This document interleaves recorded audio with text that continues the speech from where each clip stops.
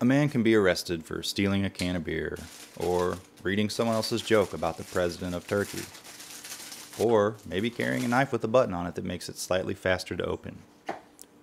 Or maybe because it has a lock or a blade that's a fraction of an inch longer than someone made a law that it should be.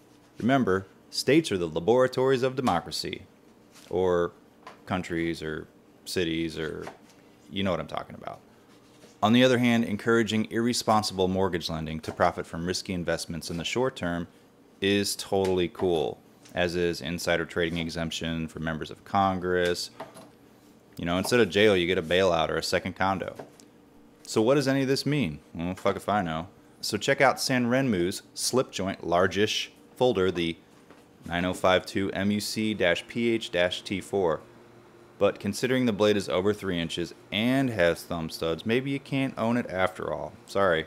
So let's look at the weight and the dimensions a bit closer so you can see if they fit within the confines of your confusingly written knife laws or fit within your pocket knife requirements.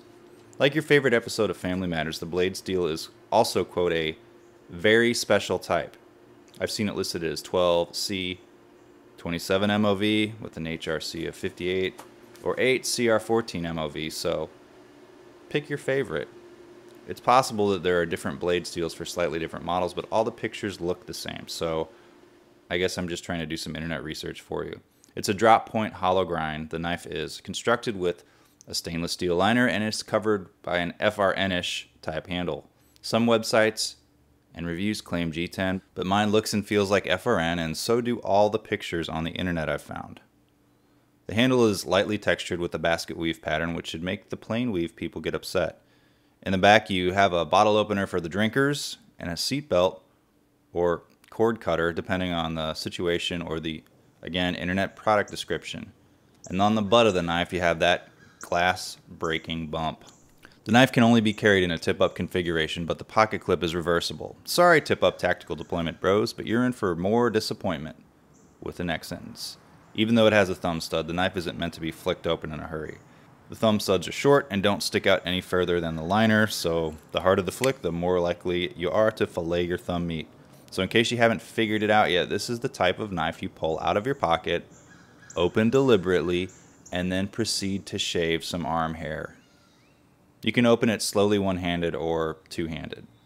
Okay, so what about the knife itself? It's pretty sharp out of the box and works best as a basic utility EDC knife.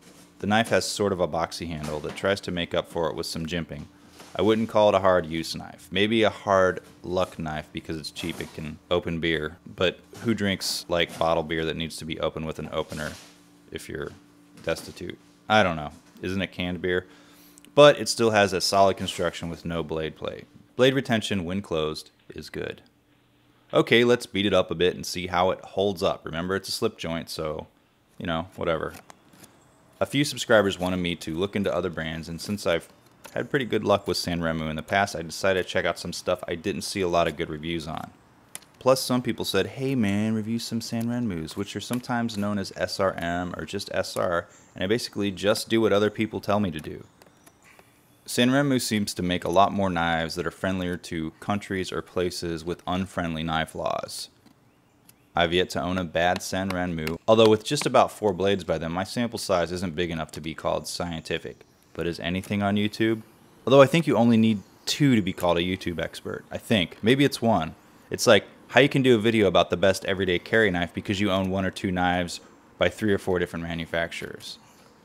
Clickbait, man. Anyway, the knife is constructed fine. It holds up well to my extremely rigorous YouTube knife test where I cut random things and talk about them and declare how I'm really impressed with this blade when I didn't think I would be.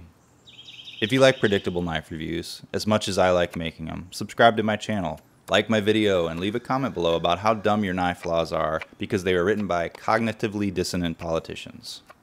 Thanks for watching.